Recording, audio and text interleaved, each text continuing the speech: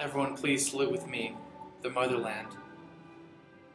Our person of choice is not a prophet nor apostle of the Church of Jesus Christ of Latter-day Saints.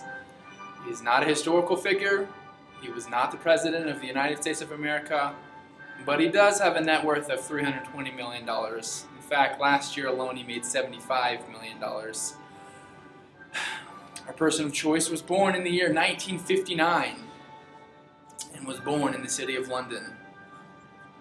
Our person of choice is none other than Brother Simon Cowell. Where would we be without Kelly Clarkson? Where would we be without Carrie Underwood? Who else can make a black t-shirt so popular? The reason why we picked Simon Cowell as our representation of Chapter 10, Improving Communication Climates, is, quite frankly, Simon is quite good at critiquing people. In the book, page 334, under How Communication Climate Develops, it says as soon as two people start to communicate, a relationship climate begins to develop. If their messages are confirming, the climate is likely to be a positive one. If their messages are disconfirming, that relationship is likely to be hostile, cold, or defensive. So Simon is good at this because he either lets you pass on and you're happy with Simon, or he says something rude, or probably is quite honest with you and tells you that you're no good.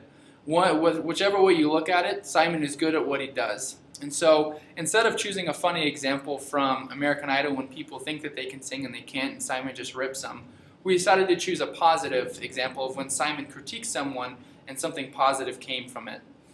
A couple years ago in Britain's Got Talent, a 12-year-old boy from Wales named Shaheen Jaffagali came to Britain's Got Talent and he began to sing a song. We'll show this clip following my little statement. And Shaheen was cut off by Simon. Simon wasn't pleased with what he had to do. And Shaheen was presented with two different things, two different options of how he could respond. After Simon abruptly cut him off, he could either, one, react poorly, start crying, get off the stage, or completely shut off and not sing another song. Or two, he could take Simon's counsel to heart and improve from what he had to say.